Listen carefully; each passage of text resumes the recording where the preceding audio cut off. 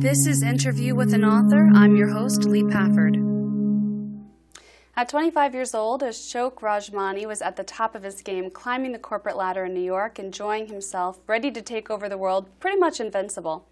Then the day of his older brother's wedding, he experienced something that changed his life forever, and he tells us about his story in his memoir, The Day My Brain Exploded.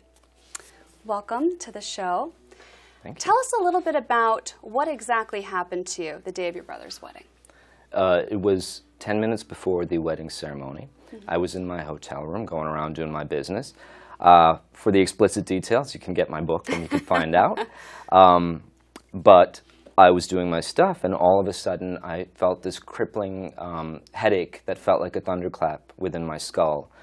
And it felt like an explosion. It felt like a bomb inside my brain. I quickly called the operator, and they brought up my brother and my sister-in-law. 10 minutes before the wedding. 10 minutes before this, yeah. And I'm sure she was in a wedding dress at that point. I don't quite remember, but I think he was dressed up already in his tux. And they zoomed me to the hospital, which luckily was next door. And they discovered that I had a thing called an AVM, which is an arteriovenous malformation, Okay. which is a congenital birth defect, which is a ticking time bomb literally in your brain. It's a tangle of veins and arteries, like a ball of yarn. 1% of human beings are born with that. And the people that are born with it, it might explode, it might not explode. When it does explode, the majority die. So they found out at that time that I did have, and I was born with an AVM.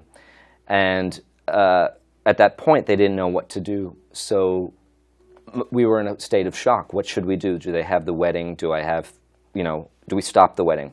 But they went ahead and did the wedding. My mom asked the doctors specifically, can she go for 10 minutes? And they said, he's not going anywhere. So That must have been a relief to her. yes, so 10 minutes, she saw the ceremony and ran back. And from that day on, it was Alice in Wonderland. And I know that your family had a big part in your recovery process, so tell me a little bit about what happened. You're in the hospital, the wedding's over at this point, all the family has gone back home, and now you are in D.C., correct? Correct. And you're kind of stuck waiting to find out what's going to happen. Correct. So what were your feelings? What was your family going through at that point? Well, I was rather unconscious a lot of the time, so I didn't know what was happening. At that time, my father was out on business, and my mother and my brother were the ones that were with me. And I think it was just a situation of touch and go. They were very frightened whether I would live or die. There were moments of severe pain, severe agony, and it looked like I was going to die at that point. But I would survive it.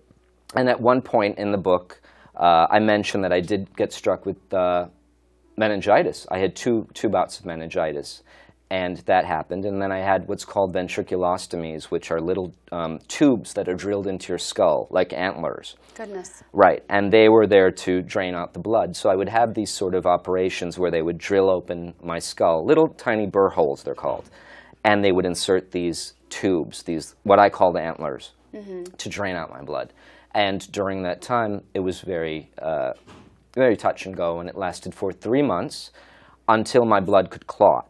Okay. And then when it clotted, they were able to drill open my skull completely and scoop out the AVM. But until that point, the blood was, when you have a hemorrhage, the blood goes through your body like a flood all over your body from here to here. And they had to wait until the blood could clot for them to do anything. So unfortunately, in that case, it took 3 months. So for you, you're saying that you were unconscious for most of those 3 months, but your mother and your brother and your new sister-in-law and father Well, and I babbled quite a bit, and there were moments where the doctors consistently told my mom and my brother, always keep talking to him, never stop talking to him to keep him into this world. Luckily, I have a really big mouth, so I kept talking, and my brother would help out. He would come to the hospital room and sing the Good Times theme song. He would sing Spider-Man. He would sing whatever it took to get me awake, and I would sing with him. So, yeah, I'm a fan of Good Times. Absolutely. That was nice of him to come out and do that as a newlywed, and I'm sure it was very taxing for them. But it was taxing for my sister-in-law, yeah. Oh, well, I can imagine. I mean, their honeymoon should have been in Barbados, and it was in a hospital room. So what are you going to do? Yeah. Well, at that point, right, what are you going to do? Absolutely. You have to be there for your family, and that's right. hopefully they're able to make it up at some point. Yes, they forgave me. My sister-in-law forgave me. Good. Correct. And once you were released from the hospital, what did that process look like? Now you're done with the hospital. I assume there's a recovery process. You did write a little bit about your support groups that you attended and a lot of physical therapy that you had to go through after the accident. Well, it was a lot of therapy. I had physical therapy just to develop my motor skills better. I had visual therapy because I have lost half of my vision with half blindness, and I had to relearn how to scan and how to see things. And I had memory issues, and part of the therapy for that was to watch game shows. So I had to watch Wheel of Fortune, I had to watch Jeopardy, I had to watch the nightly news. At the end of every nightly news, I had to go through it and name the different segments of what we learned in the nightly news, and that would strengthen my memory. But it was a very long, arduous process, and just the walking itself was very difficult. I had to relearn how to walk. I had been sedentary for so long. I had to relearn how to eat as well. And brain injuries are so tricky. I have some experience in my personal life with people that I love that have had traumatic brain injuries, and it's amazing that you can still look, and forgive me for saying, normal. People wouldn't know that anything has happened to you, but there are still a lot of things going on inside. One of the things that you touched on in your book was the fact that being a minority and growing up a little bit in the Midwest, I know you are from New Jersey, there was a little bit of issue with race and some bullying, and now you are no longer the 25-year-old who is immortal. You are now somebody who has suffered this ailment, and you're building yourself, and you're attending these support groups. So tell me a little bit about what it was like to try to reinvent yourself, and what it was like to go through the different support groups and be an outsider in this.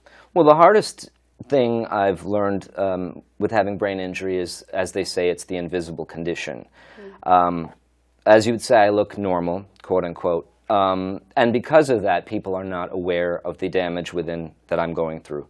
And that is the same for myself. I will look in the mirror, I'll see the same Ashok, the same who would become 25 years later and, you know, late 30s, and I would say, nothing has happened to you, you're perfectly fine. Why aren't you able to do the tasks that you used to do? And I have to remember to myself that brain injury is within, and it's very difficult. What I learned from a lot of the groups, many people just look perfectly fine and dandy, but they're going through so much trouble. They're going through so many memory problems, so many cognitive issues. But it's impossible to really get to the grips of that because they look on the outside fine.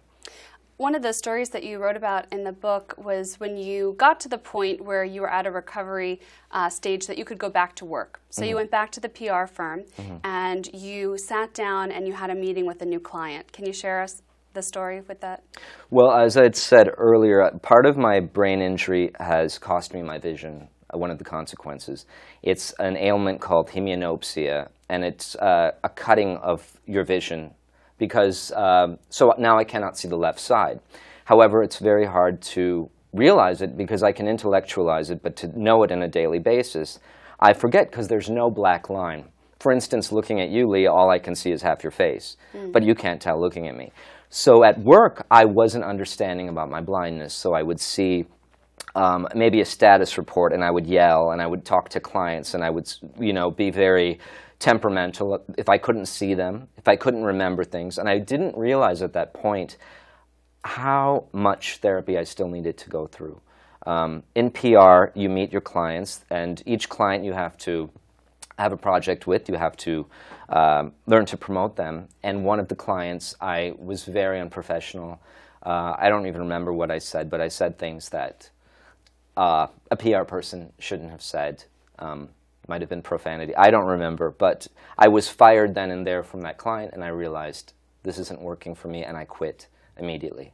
I can imagine there was a lot of frustration. One of the other stories that you shared was the loss of direction. You weren't able to go to places. You spoke about a friend in the book where you were trying to walk to a park, if I remember correctly, and you just walked around. You couldn't find where the park was. So you have all this frustration brewing inside of you, and from what I remember, you may have taken a little bit of it out on some of your family members. Can you tell us about that?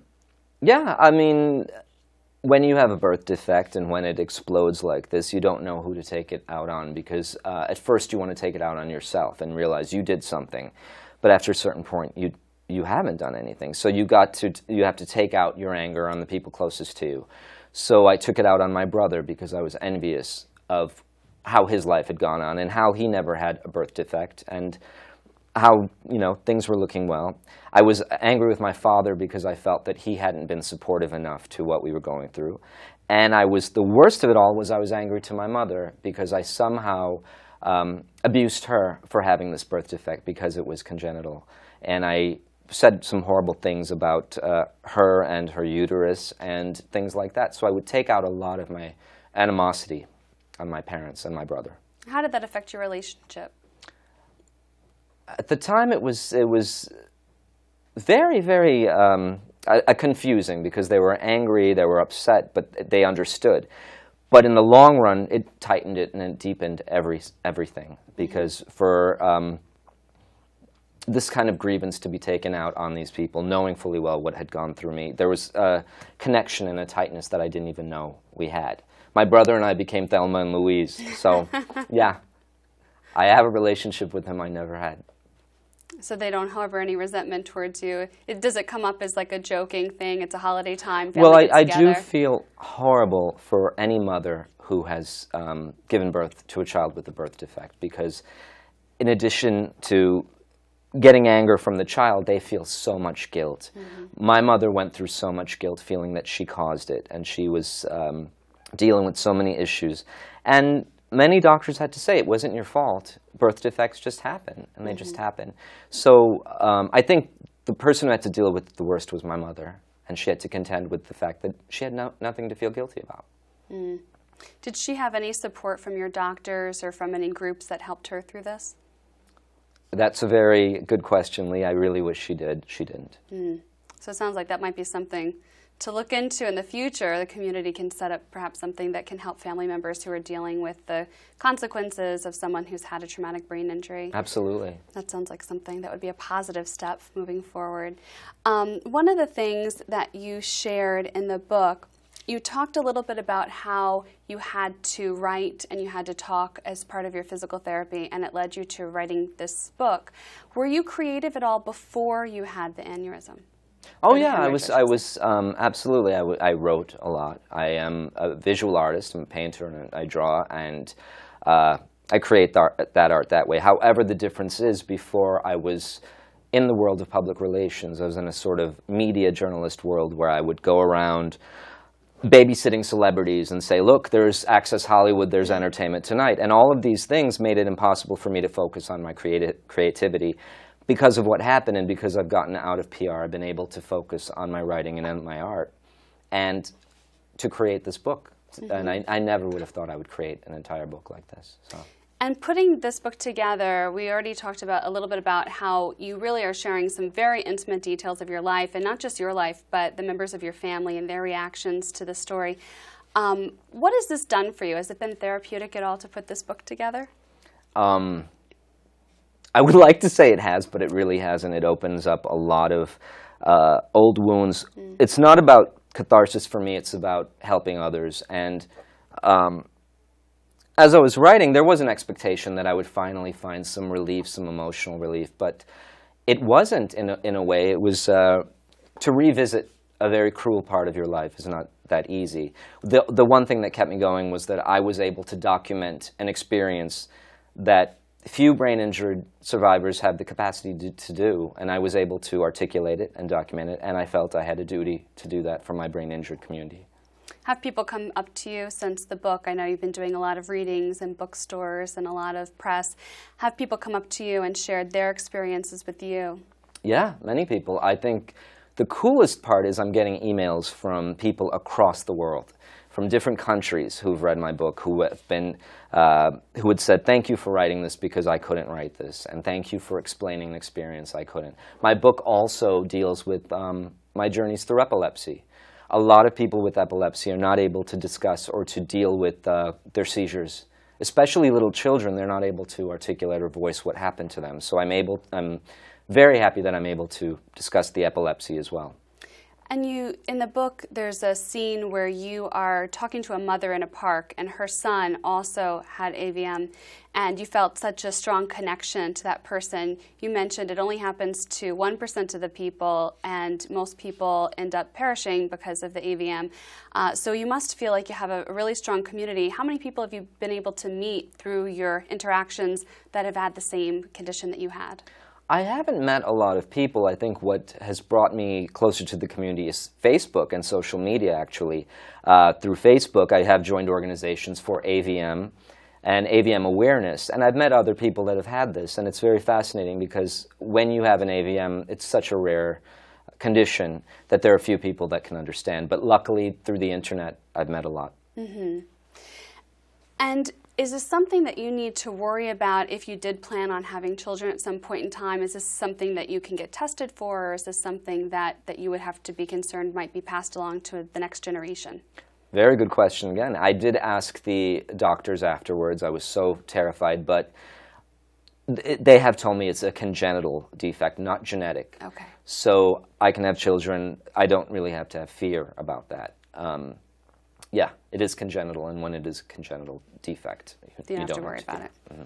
That's good. I'm sure it was a relief for your brother and your sister-in-law as well to hear that. Absolutely. The thing that struck me in the book was just the raw emotion that you shared, and to be someone who thankfully has not had to endure something like that, to read about you waking up and being covered in blood and feces and not understanding what exactly has happened to you, and these moments of fear when something happens and you're not really sure what your body's reacting to or what it's doing. It was frightening. Do you still have to go through moments like that now, 10 years after the incident? Actually, I do. Whenever I think I've, I guess, outgrown it to a certain degree, I really haven't. And I think that's true for a lot of brain injury survivors, that no matter what for the rest of your life, you're going to be attacked in your brain. You're going to feel that you've never really gotten over it. And I don't think I ever will. I think you can move on, but I can never really forget what happened to me. Is it something that's easy to accept at this point in your recovery process? Yeah, absolutely. You know, and it's still something that is upsetting, but it's something that you accept. You realize it's like having black hair or brown eyes, that this was just a part of you, and it happened. I think a lot of it has to do with me being Hindu, too.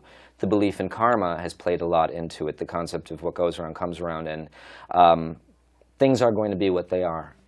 You can't question a lot of things. What was going to be, it was going to be. So you don't ever have moments where you think back and wonder what it might have been like, what your life would have been like if you hadn't had this?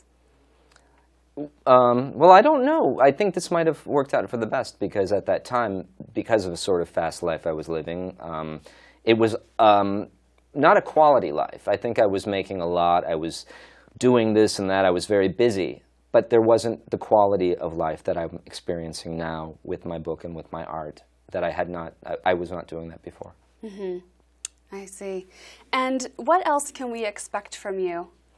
Well, my follow-up book is called If These Saris Could Talk, and it's a fun and frothy book, a collection of zany stories of the crazy women in my life in India. So it has the same dark comedy as The Day My Brain Exploded, but there's no brain hemorrhage. When is that coming out? Hopefully next year sometime. Oh, that sounds good. And I understand that we may be privileged to see a motion picture in the future of this book? Yes, that is correct. That should be very exciting for you. Very excited. And if you have an idea as to who should play me, I would really love to know. If your viewers could as well. I would love to, I would love to know. We'll have to put that up on our Facebook page and see if we can take a poll. That would be great. That's really exciting to try to find someone to play you. Mm-hmm. Very exciting. Is your brother and your sister-in-law going to pick somebody out as well? Not that your wishes will be granted. I think he wants Brad Pitt, so yeah. Well, that seems very reasonable. Absolutely. I'm Let's sure he's tan very him attractive. and we can do it. Yeah. That's great. And what do your parents think about what's come out from this book? You know, their experiences are now shared with the world. You're saying that there are people all over the world reading this book. What is their I'm telling you, families reaction? of memoirists are the bravest human beings in the world, because when you're related to a memoirist, everything you've done is an open book, no pun intended. And I think they were a bit squeamish about some of the stuff. They were a bit aggravated that I'd revealed a bit stuff. Really? But, yeah, but overall they were so proud of me for documenting this. And I think I did give it to them as a Christmas gift, and they were so proud and they were happy, and I was very moved. Was that the first time they had seen the manuscript, is when you gave it to them for Christmas? Or? Yeah, the final book. Oh, really? So you didn't share any of the details beforehand? They didn't know the manuscript, no. Wow. Well, our audience will have to pick up the book and read it, because there's a lot of stuff in here that I'm not sure I would want my brother to be sharing. Well, and the main point is that it's written in a comedic vein. And a lot of, I call it the anti-Oprah memoir, because a lot of medical memoirs are schmaltzy and sentimental. This isn't. This is funny. Yeah, it's very funny, and I felt when I was reading it like I was talking to a friend. Like I was listening to a friend relay, you know, this event that happened to them and how it changed their life, and kind of like I was on the phone talking to you, hearing about what your mother thought, and you know, why did your dad do what he did, and yeah, why didn't it happen to your brother? Why did it have to happen to you? So I thought that was really great that you were able to use that tone when you were writing the book. Did at any point in time you think to yourself, maybe I should talk a little bit more about medically what it is, or maybe I should kind of bring it down to a more sentimental level, or you always wanted to go with this style? I did, because I think I like the conflation of the personal and the universal, and I like the concept that this is a very personal story. Few people can understand having a time bomb in your brain, and if you can, God bless you, because I don't know, it's very difficult. So few people can understand that, but everyone understands the issue of survival. Everyone understands the issue of challenges and overcoming them. So that is my book. It has a sort of, there's personal elements, but it's a universal story. And as a universal story, I also want to make it funny. I want to make people know that just because you're ill and just because you're going through challenges doesn't mean you lose your sense of humor. Well, you certainly didn't in this book, I have to say. It was very funny, and I'm looking forward to, once, you know, along the process, the movie's release, going out to see that as well. It'll be interesting to see how they put that through. Are you going to have any part in putting together the screenplay for the movie? Oh, I have no clue right now. At this We're at the point, very it's preliminary so stages, I guess. Absolutely. I have no idea. That's okay. Well, hopefully you will. You'll have a little bit. I can't imagine someone would be able to relay the same kind of raw emotion and still make it funny and still real. Yeah. Because, you know, you don't want, it's interesting the way that you put the story together, because it is funny, but it's not humorous funny. It's and like it's a personal story. It's a memoir, so yeah. Right, exactly. So let me ask you this, because I do the Leigh's Library List segments. What are you reading now? Oh my God. I'm actually rereading some old books because it stimulates my mind. And one of the books that I'm rereading, which brings me a lot of joy, is called Geek Love. And that was by Catherine Dunn, and it was a 1980s novel about a carnival freak family. And I relate to it now because it's a story of these children that are born with all defects and how this family has to bond together to make it through. And that's my experience. We're a carnival freak show family making it through. So yeah, I've been rereading that. And when did you first read it? Was it before or after? I first read it before my hemorrhage, so probably when I was 18. So a lot more relatable, or Oh, yes, absolutely. I mean, I related to the fact that we were always a crackpot family. We're always a weirdo family. But now that there are literal birth defects in our family, it just makes it more enjoyable. No, yeah. And if the audience wants to go out and get your book, where could they find it, other than, of course, the library? In all bookstores, everywhere. In Amazon, Barnes & Noble, Indies, every place you want to go to get bookstores, or to get books, you can get it. And you are doing some in-store readings at different places, so we'll be sure to make sure our viewers can see your website so they can come out and find you. And you now, although you were from New Jersey originally, you're in New York. So do you find I was in New Jersey for approximately a month when I was born, and then for just a little bit, and then I was raised in the Midwest. Once you were born in New Jersey, I'm a Jersey boy. You're always a Jersey boy. Oh, sorry, you're a New Jersey boy. Do you see that I'm ashamed already? No, who would be? No, New Jersey's I'm great. a Midwesterner, but I'm a Midwesterner through and through, and yeah, I feel it's just interesting. I've been in New York for over 20 years, but I'll always feel like a brown redneck, a hick, and proud of it. I'm a proud, Hindu hick. A proud Hindu hick. Absolutely. There you go. Absolutely. Now living in New York, do you think that it's a little bit easier for you to be living in a big city as opposed to living in the suburbs and having to drive, and maybe would you be a little more reliant on? Oh, I thought you people meant who are because here? of my ethnicity. Yeah. Well, that too, I'm sure. On a practical level, absolutely, because I'm not able to drive because of my blindness. Okay. Here we have public transportation, and we, have city streets. The only problem is that you hit a lot of people, and New Yorkers are not happy people. If you bump into them, they'll try to beat you up. So I have to be very wary of the way I'm walking because I can't see, so I'll end up hitting people. But overall, I'm very pleased to be in New York. And I'm proud to be born in New Jersey, Not raised, but born in New Jersey. Yes. That's all it takes. That's right. Absolutely. Well, thank you so much for joining us today. I Thank you really for having me. appreciate it. And we are going to go ahead and run a clip of a little portion of the book. And thank you so much for coming out. And I hope you have much success in your book and any further endeavors that you have. Thank you so much. Thank you. The first part that I'm reading delves specifically into the mind of the brain-injured person, and it deals with the hallucinations and visions one experiences while in the hospital room. This section is called The Hallucinations and the Liquid Afterlife. I died for your sins. I am the body of love. Find salvation through my pain. These words, of course, connect to Christ, but for some reason I yelled them while in the hospital, and I'm not any shade of Christian. They broke loose as my mind unleashed a torrent of fictions, all of which at the time I deeply, desperately believed. My savior complex, I later found, was a textbook reaction. Many brain patients, especially those surviving a hemorrhage, aneurysm, or stroke, don't question the veracity of their hallucinations. My imaginary beliefs were far from imaginary to me. The Christ incarnation was just one of my many guises as my brain continued to bleed.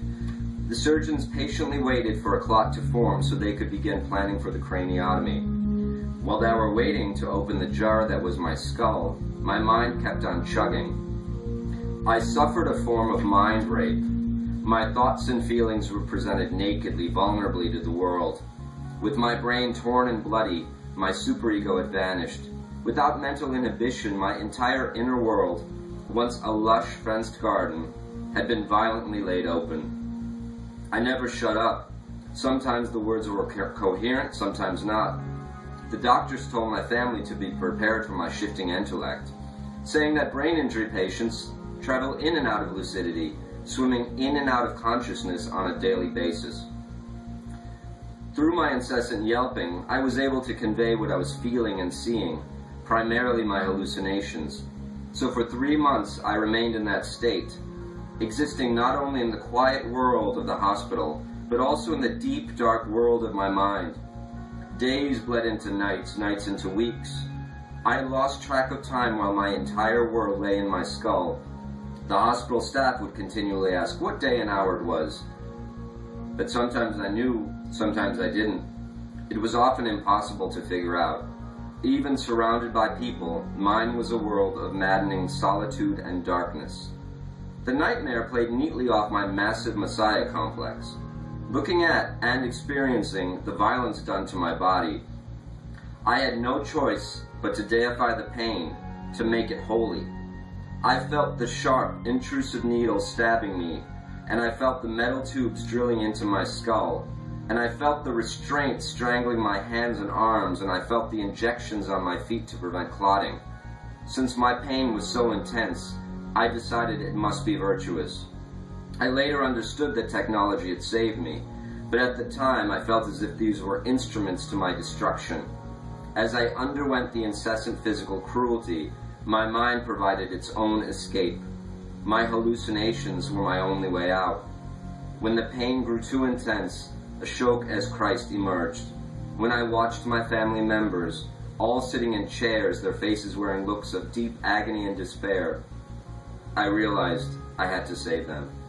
Thank you for watching. This is Leigh Pafford for HomeTowne TV. Please stay tuned for more interesting topics and programs from your community.